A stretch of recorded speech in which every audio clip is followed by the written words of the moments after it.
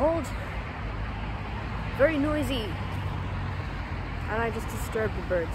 There's a flock of redwings here,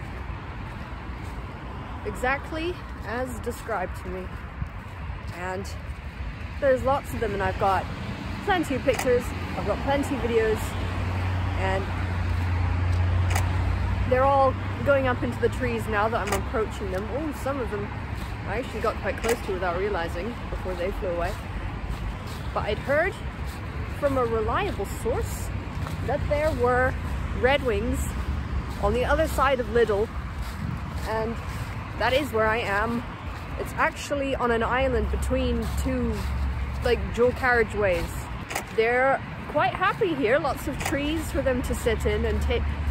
A few of them will sit at the top and keep an eye out. Oh, I can see lots of them now.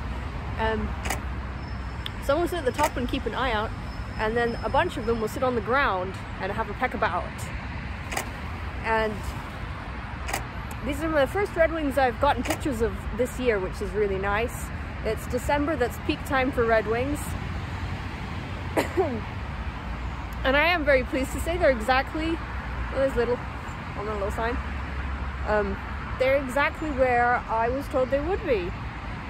And there are plenty of them, so yeah, just a little bit of urban bird watching. Just a little, I guess a little mini episode, I guess. And I like the pictures that I took because I quite like the intersection between, or I guess like this, the juxtaposition of the nature and then the people. And that, like, you know, the cars that are driving by, they have no idea that the birds are here, and they're just sort of enjoying themselves, and the birds have no idea really that the cars are there. They sort of just ignore them.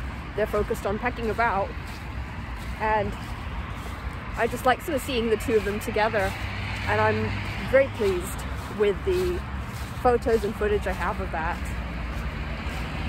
So